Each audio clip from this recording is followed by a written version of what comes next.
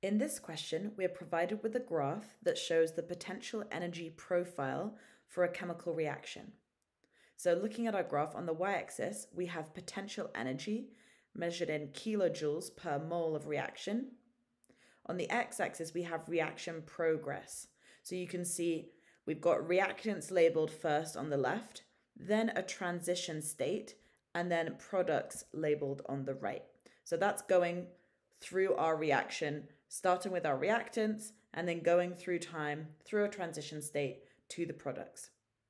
The question is asking us to find the activation energy for the forwards reaction. So activation energy is the minimum energy required for a reaction to get started. So if we look at our reactants, we can see that in order to get to our products, we first need to go to our transition state.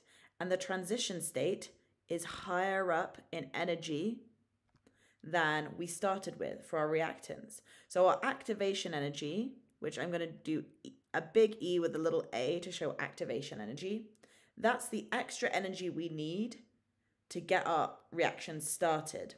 So we start with 20 kilojoules per mole of energy in our reactants.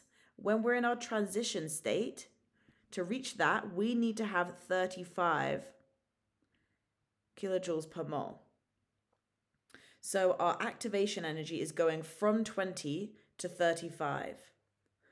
So 35 minus 20 is 15 kilojoules per mole. That's our activation energy. So our activation energy is how much extra energy we have to put in from where the reactants are to get to that transition state to get our reaction started.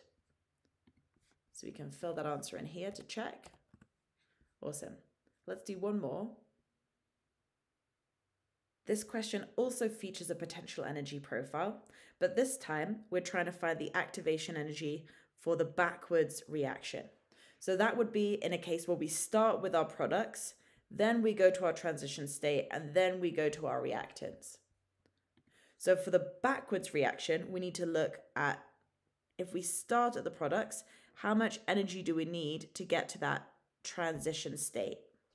That's going to be our activation energy. So for the backwards reaction, we're starting with the products and seeing how much more we need to get to the transition state. So products start here at 10 kilojoules per mole. The transition state is at 50 kilojoules per mole. So we need to get from 10 to 50. So for our activation energy, it's going to be the difference between those. So 50 minus 10, which is 40 kilojoules per mole. So let's check that answer now. Awesome. So in these questions, we're looking at, for the forwards reaction, going from the reactants to the transition state, how much energy do we need to put in to get there? Or for the backwards reaction, we're looking at going from the products to the transition state. Again, how much energy do we need to get there? And that's what's going to get our reaction started.